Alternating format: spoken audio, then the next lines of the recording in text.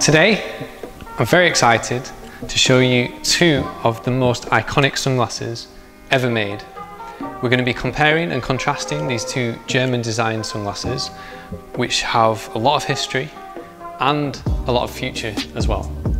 So sit back and relax and let's take a look. So, these are the Cazal Legend 745. These are actually my personal pair of sunglasses, and they are my favourite sunglasses from my collection from a style perspective. And this style is instantly recognisable.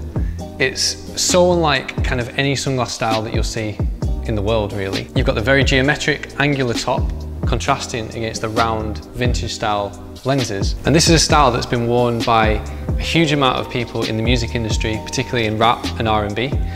And typically you'll see it worn in gold. So where this is silver, it would more likely be gold hardware.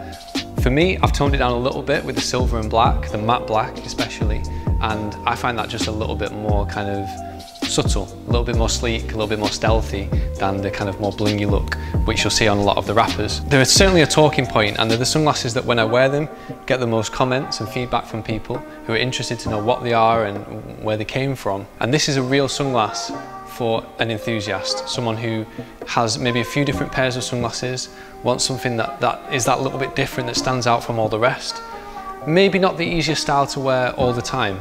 I was thinking of filming this video outdoors and it didn't really suit that kind of environment, but in an urban environment, it's perfect. And with a suit or casually, you can wear this style. It's really, really cool. So let's compare that against the Porsche Design 8478 aviator sunglasses, which are, in my opinion, other than maybe you could argue the original Ray-Ban aviator, the most iconic aviator frame ever made. Certainly the most worn and sought after by celebrities. A huge amount of celebrities have worn this frame over the years, and it's featured in a lot of movies. So whilst the Cazals tend to be more prominent with musicians, these tend to be more prominent with actors. The aviator shape, especially because it's oversized, is very eye-catching. You've also got a relatively narrow bridge, so there's a lot of lens here. Very wide lens with very little separation between the two. So this is obviously in the gold, and I think with this kind of look, the gold is the way to go. It does come in other colours as well, but an aviator in gold, I just think you kind of can't beat it. One of the best times I've seen this worn is in the movie Black Mass by Johnny Depp. It really kind of added to his character. It really finished his character off, and it's really interesting how glasses do represent your personality, and I think in that movie they really represented his personality. A really cool feature, and one of the reasons why these sunglasses became so popular in the first place, by the way, this is literally one of the most sold sunglasses in history, is we have an interchangeable lens system where the bridge flips up. You see that there? The bridge flips up and the lenses can be easily removed.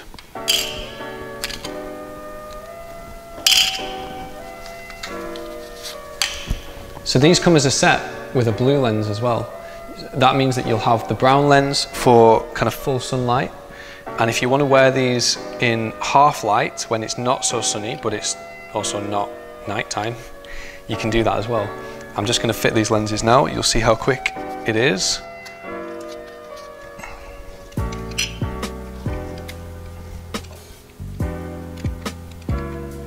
And this just latches down, pops into place, and the lenses are completely secure.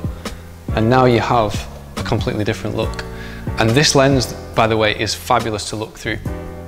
When we're comparing the two sunglasses, so the Porsche ones against the Cazals, whilst I think the Cazals win in terms of originality, the Porsche ones win every time in terms of the lenses.